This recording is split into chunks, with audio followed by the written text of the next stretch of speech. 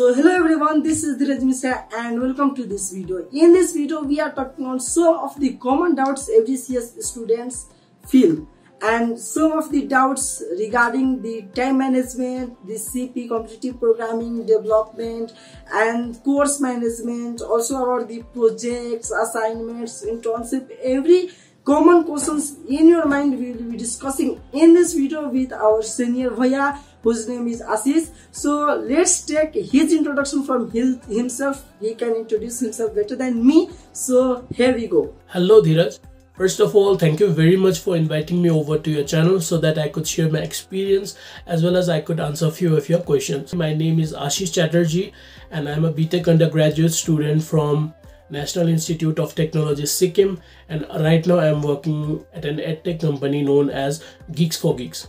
So I have a collection of questions we will be discussing in this video, and the first question for you vaiya is the time management. The common question we feel that how long we should do coding, because we listen that someone is doing 6 hours of coding, someone is doing 2 hours of coding, and this is a little bit confusing that how long should we code, how do we manage our time between the course, competitive programming, development. Answer your first question Dhiraj bhai. When it comes to time management, when it comes to learning coding, it's not about the intensity, right? It's about the consistency. Now I have a few friends that have landed good packages at very renowned companies like Google, Amazon. Now the thing is, how did they land such packages? How did they learn coding? How did they grow up to that level?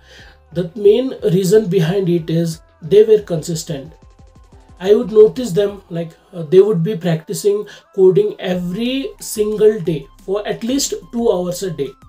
Right now, whether be it vacation or your normal classes, you have to be practicing coding every day because it's all about the habit. Once you start coding regularly, you will understand, and whenever you face any kind of new problems, you will be prepared, right? Because you will have that past experience.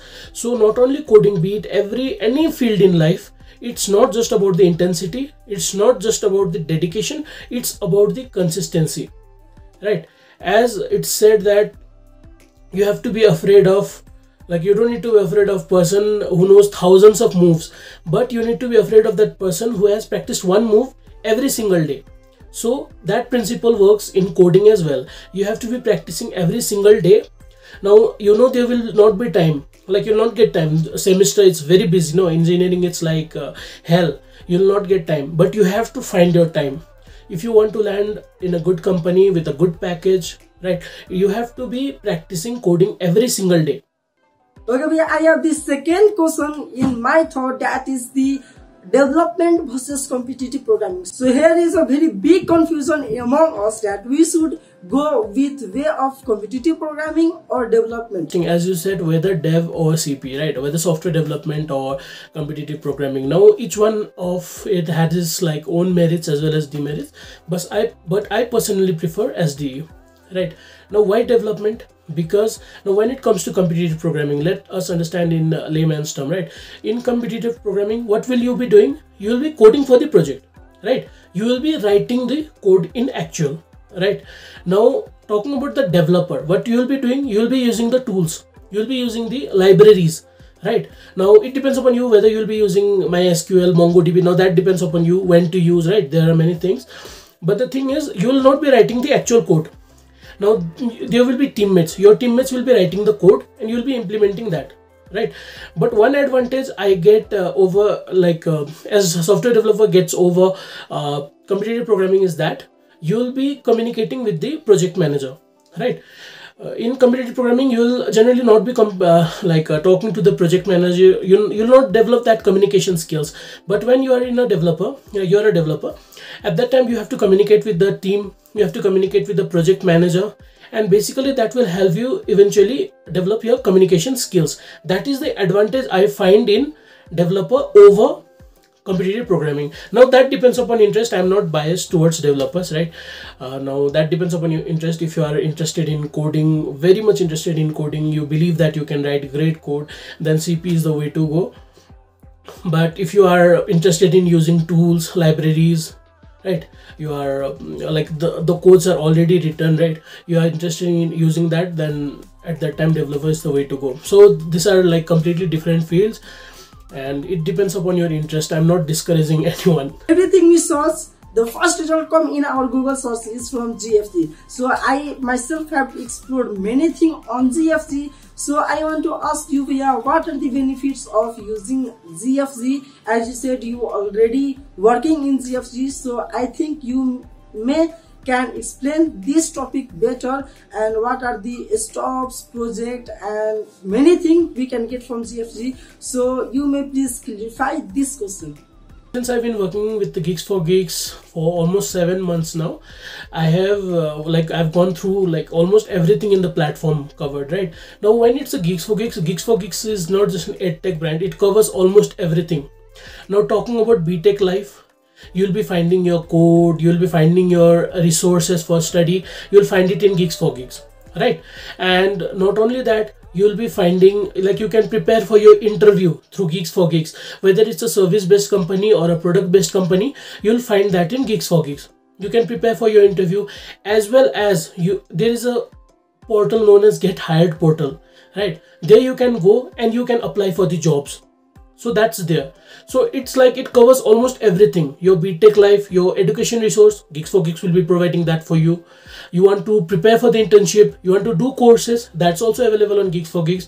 And at the end, if you want to apply for the jobs, even Get Hired portal is there in GeeksforGeeks. So it's an all-rounder thing. And since it's a reputed brand, right? It's a reputed brand, it's a well-renowned brand in India. So it's good that you associate with GeeksforGeeks. But I'm not just biased toward GeeksforGeeks. There are other platforms as well where you can learn. Now it depends upon you where you want to learn, right? Platform does not do anything until and unless you have the motivation to learn, determination to learn. So no platform can help you. But GeeksforGeeks is a very trusted platform that you can use for your development.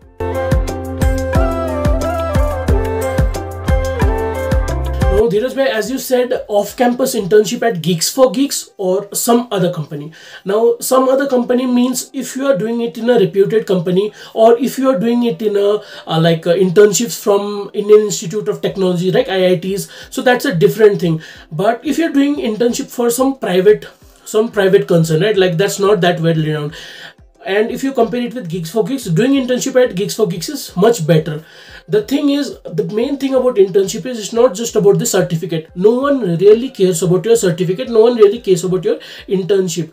But the thing is, internship, why it matters? It matters because, like, it's not that it's about the certificate, but the thing is what you learn from that internship, how you grow in that internship, right? You'll get exposure to the industrial work. And how you learn from it, you'll grow from it, that matters. Now when it comes to your resume, like resume, some XYZ company you are working in and GeeksforGeeks you are working in. Now if an interviewer sees your resume, so GeeksforGeeks having a certificate from work experience from GeeksforGeeks, which is a very renowned company in India, your interviewer will also be knowing about GeeksforGeeks, right? So that will be a valuable addition to your resume. But at the end of the day, as I already said, it's not just about the certificate that you get from the internship, right? It's about the experience that you get from the internship. And GeeksforGeeks have like very good mentors. Since I personally know them, they have very good mentors. So if you want to apply for internship at GeeksforGeeks, then definitely you should be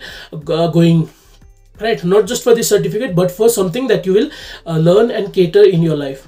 So in the main process, I want to tell you something interesting, that GFG is recruiting for Campus Mantri. So what is Campus Mantri? Campus Mantri is who is representing his college in GFG. You will get noticed by the GFG. So apply now. I am providing the link in the description so that you can apply easily. So at last, I am hoping suggestions from your side for me and for all my folks who are watching this video. So my final suggestion for the students is that, my juniors, whoever are watching this video, so always be consistent in your, if you are there for the classes, you go for the classes. If there's a cultural fest, if there are moments to enjoy, cherish, right? Because at the end of the day, when you'll be landing for a good job, you'll be doing the job, you'll miss all these moments, like, because this BTech life, it will teach you everything. Engineering is something that will prepare you for life. So you have to enjoy everything, you have to do everything, right? You have to try out everything. So I would like to wish you all the best. Please be consistent, and I hope you'll be doing good in life. I wish you all the best for your future. Again, thank you very much, Dhiraj bhai, for inviting me over here. If possible, we will do a few more collaborations in the future. Thank you so much.